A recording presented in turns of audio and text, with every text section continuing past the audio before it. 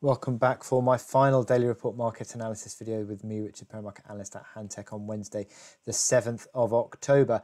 Let's look at this gold chart, which has had some significant moves, actually, I think, in the last few days.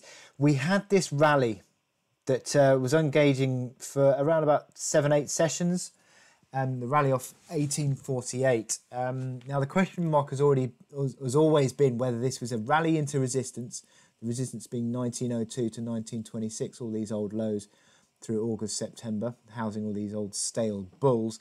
Would that be a move that just then tempts those old stale bulls to sell and to close their positions and the market to be pushed lower?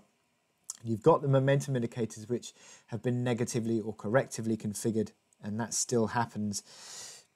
And now, with this bearish engulfing candle, this big decline that we saw from 1920 yesterday, the market has fallen back.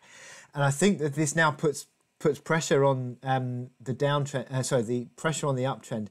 And the fact that we've now formed what is essentially now a 2-month downtrend, I think is really important, because that 2-month downtrend now sits around that resistance band 1902 to 1926 at the moment. Obviously that's going to be falling throughout this week, but it suggests that that is a big ceiling, a key technical ceiling for the recovery. So the recovery would really have to go some to break back out again, and I think it could be a bit of a struggle on a near-term basis. We've seen a bit of a kickback early doors today, bit of a rebound, but that faltered at 1898, has fallen over and has lost about $10 since that rebound high. But essentially, if you look at the hourly chart, it's just unwinding back into sort of selling territory around 50 on RSI. MACD lines and stochastics beginning to lose their way as well. So is this a point at which we think, well, this is going to now fall over and start to test that uptrend, which comes in at 1867? And then if that uptrend gets broken, 1848 would be your inferred target. So yeah, some really interesting moves on gold at the moment. And it looks as though that rally has sort of lost its way, fallen over, and it needs to now break back above 1920, which was yesterday's high, and also corresponding to an old high as well, and an old pivot line really.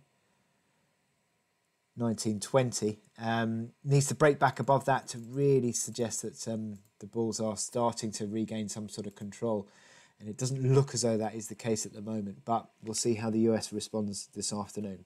So with that in mind, I wish you good luck in your trading today. Click here to subscribe to our analysis videos, go to our website, sign up for our webinars, and click to watch Trader Talks, our videos that give you ideas.